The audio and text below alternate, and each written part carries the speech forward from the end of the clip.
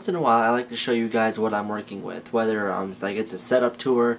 I've done I think 2 of those. You can go check them out on my channel, or in this case it's going to be a tour of what's inside of my computer case. So it's going to give you guys an inside look at my computer, all the parts I'm running. All my unboxings are on my channel, but I have a lot of people like every day commenting, you know, on all my Hackintosh videos, you know, what processor do you have, what this do you have, what are your specs. And so even though I've listed them on my channel, a lot of people don't want to read, they just want to see a video that explains everything. So I figured I just upgraded my graphics card. You can go ahead and check out that video right here. Go ahead and click that. So like I was saying, what better time than to take you guys on a tour of my case. Now in my last video when you guys saw me upgrade my graphics card, you sort of got it like in a view of what's inside my case. But this video is going to be you know, in depth, pointing out what everything is. So I hope this video isn't too long, but if you just want to see what's inside my system, you want to get something similar, then this will probably help you. So before I ramble, let's go ahead and get started. Alright, so I thought I'd start by giving you guys an overview of the case. So we'll come around here to the back, and as you can see, here's all my ports. We have those PS2 ports up there, pretty standard. We have, I believe, a digital video or a digital audio output. We have a composite video out, clear CMOS, which will clear all your BIOS settings. There's a bunch of different USB, a FireWire 400. Those 2 USBs are USB 3. There's my Ethernet port and all my line in and line out. Here we have a 120mm fan. Those are for water cooling, which I do not have, as you can see.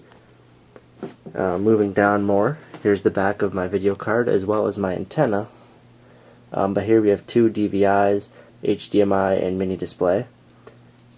Moving down here, like I just said, my Wi-Fi antenna. And down further is my 650 watt power supply. So moving over here, as you can see, there's my CPU cooler in there. I'll be getting more into that in a second. There's a fan. And as you can see, of course, we're rocking the Apple sticker. Moving up top, not too much to see here. Here's a little slide-out hard drive bay. You can plug like a laptop hard drive or just pretty much any SATA hard drive in there. Very convenient if you don't want to have to break out the SATA cables and the power and everything, and you're inside your machine. Moving up here is all my ports. This controls the case light. Down here I have a blue light, a blue LED. So this button controls that. Here we have eSATA, USB 1. Here's line in, or sorry, line out, line in. Another USB. This is a reset switch, which I absolutely never use. And here's my power switch. So then moving over to the front, we have my 1 DVD drive. I didn't go Blu-ray or anything. I didn't really think it was worth it yet. These are just open for expansion, but honestly I really only need 1 drive. I don't ever really find myself needing more. Down, you know, I had to put on my Core i7 sticker. I just had to. Cooler master, and that's pretty much it. Alright, so the side is on and it's now going to be coming off. So I have 2 thumb screws. One's right here. 1. And the second one is here. 2. And this all just comes right off. You just slide it and it drops down.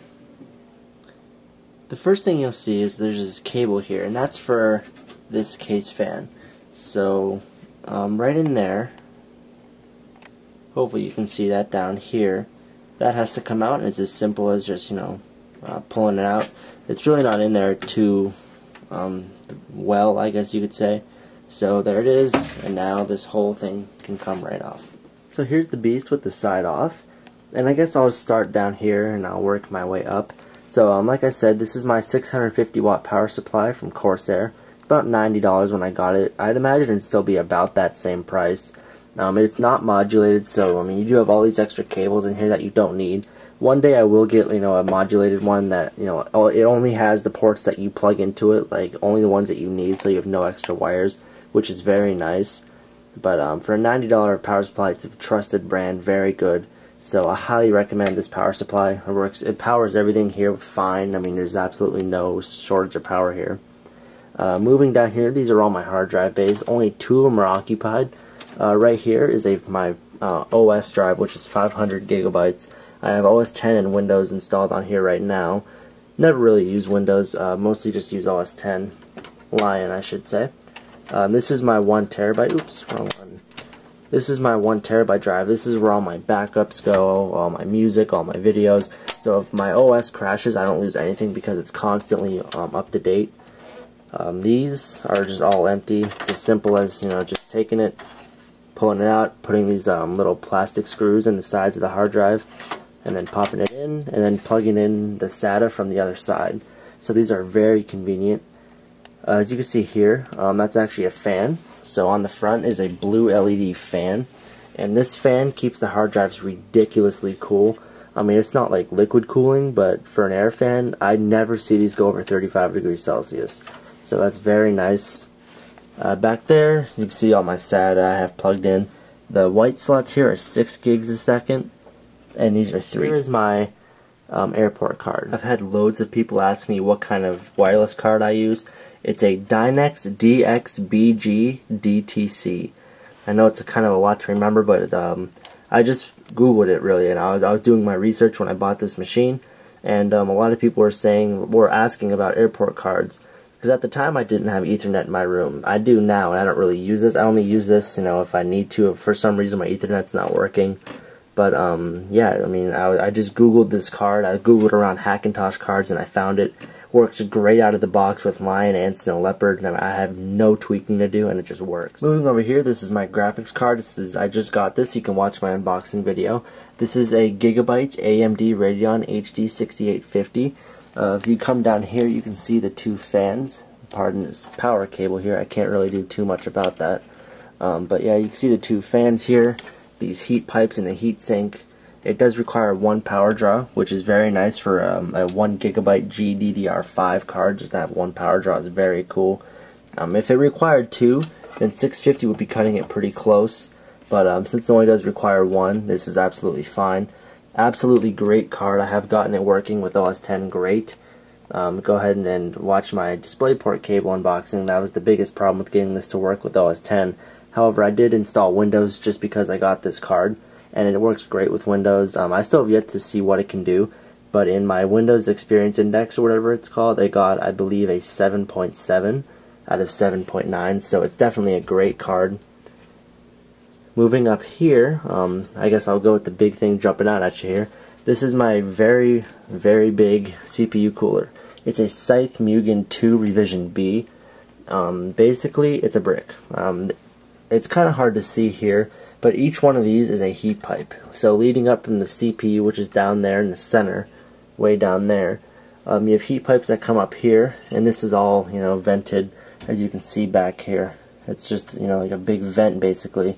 And then this fan spins, blows all the air out, and then my case fan blows it out of the case. And I also have a fan up there, and I plan on getting one here pretty soon. So I will be getting some pretty cool airflow on the CPU. This is how I'm able to overclock. Right now I'm rocking 3.4 gigahertz instead of my 3.6 as usual. I just wanted to tone it down a little bit because my room does get very hot, and so sometimes it reaches temperatures that I'm not really comfortable with. So 3.4 gigahertz is still pretty fast, so that's pretty good for me. And underneath this obviously is my CPU. I have an Intel Core i7-930. Like I said, it's at 3.4 gigahertz. The stock speed is 2.8. I believe 2.83 with the Intel Turbo Boost, but it definitely packs a punch. It's a great processor. I got it for, I believe, just over $300 on Newegg, which was about, it was, I believe, in October of this past year. So I've had this almost a year now, running great. Not too much more I can say about it. It's a great chip, definitely very great for Hackintoshes. Moving back here, that's just one of the heat pipes on my motherboard. As you can see, this is just a metal pipe, which leads from North Bridge to South Bridge, and these are actually sort of like vents for cooling. So it does help keep the processor nice and cool, North and South Bridge. The more fans you got, the cooler your case is going to be. That's pretty self-explanatory. Moving here, this is my RAM. Each one of these sticks is 2 gigabytes, so I have 6 slots, so that's a total of 12 gigabytes of memory. Definitely very nice to have. I have gotten very close to maxing this out though. I've been trying really to use Motion, try to really design a new intro and stuff like that. So between Motion and Final Cut, sometimes I have Parallels running, you know, Safari. I can get probably 10 to 11 gigabytes being used. So 12 is definitely a very nice number to have. A lot of people say that it's overkill, but really it's just about right for the things I do. So yeah. Moving here, this is my optical drive. As you can see, it's just standard SATA. I got this for like 20 bucks on Newegg when I built my machine. It's a great deal. Very nice drive. I have no complaints about it whatsoever. As you can see here, I have my spaghetti of cables. That's what I'm saying about the modular power supply. If I had that, then a lot of this stuff wouldn't be here. I would have only what I need. So that'd be very nice. But as you can see here, I have room for a lot more expansion. I can have, I believe, 4 drives in here. So that'd be very cool. And this is all toolless, so if I were to just switch that from lock to open, then all I have to do is push it and it comes out. And if I put to lock, you'll hear it click. And it's in. Very secure. I can push on it, won't come out. Very, very nice mechanism. I absolutely love this case. Really, that's pretty much it. I can't really say too much more other than I love this computer. The only upgrade really I've left to do that I would really want to do eventually is a solid state. You know, I want to get maybe like a 60 to 128 gig solid state drive. However, I do want to go for more of like a 128. But those are about $500 right now, maybe $300 to $500, which is just crazy right now. So I figure I'll wait a couple more months to a year or so before I invest in one of those. But that's pretty much it. I hope you guys enjoyed this tour of my CPU case. I'm at CPU Kid on Twitter. Go ahead and check me out there. And I'll just give you guys one last pan around my case. Feel free to do a video response with your computer, even if it's like an older machine. You know, it's fun just to see how far we've come in the last 5 years. You know, just the specs now. This is like a pretty decent system. Back 10 years ago, really, this was a dream system. I mean, people were dreaming of this stuff. You know, but now it's just, you know, standard consumer computer. So, like I said, let me know what you guys think about my case. You know, if you have any questions about my parts. Like I said, all my parts in this machine, except pretty much the main components, are on my channel. So go ahead and go to my channel. They're at the bottom on the left, and go ahead and check them out. So with that said, thanks for watching.